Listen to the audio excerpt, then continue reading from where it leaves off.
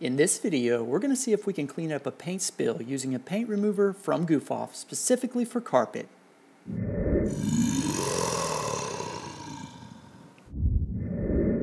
I wanted to get a really good test of this product, so I decided to try an oil-based paint, which is this orange one, a water-based paint, and then a spray paint.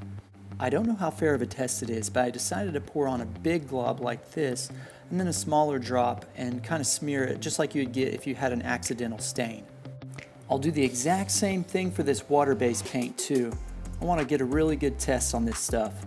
For the spray paint, I just lightly sprayed in one section like you'd get for some overspray. Then on the back there, I kind of smeared it into the carpet like maybe somebody stepped on it or something.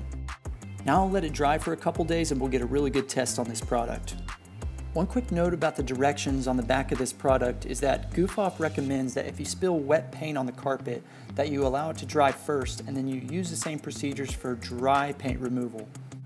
I'd say these are pretty heavy-duty stains, so I'm going to go straight into the heavy-duty cleaning instructions.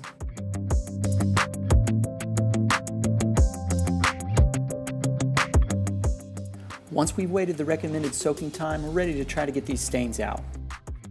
Right away, I can tell that this spray paint's going to come up, but it's going to take a couple times to get it all. The small stain on the water base, it's starting to come up too, but not as quickly, and then that big glob is pretty well frozen solid. On the oil-based paint, it looks like it's just smearing it really bad. It might be getting a little bit lighter, but it's definitely smearing a lot. On both those big globs for the water and oil-based, it looks like they're not going to come up anytime soon. It'll take some serious soaking. Now I'll soak it and let it sit for about an hour. After an hour of soaking, we're pretty much getting the same results.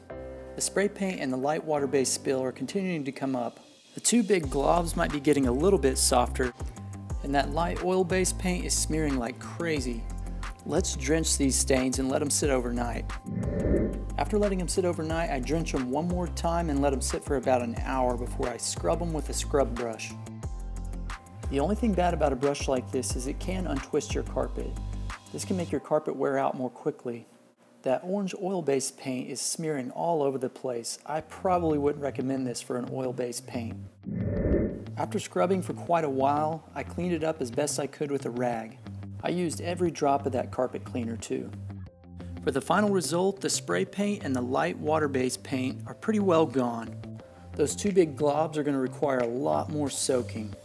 That light oil-based paint is coming up, but you'd want to be really careful about smearing.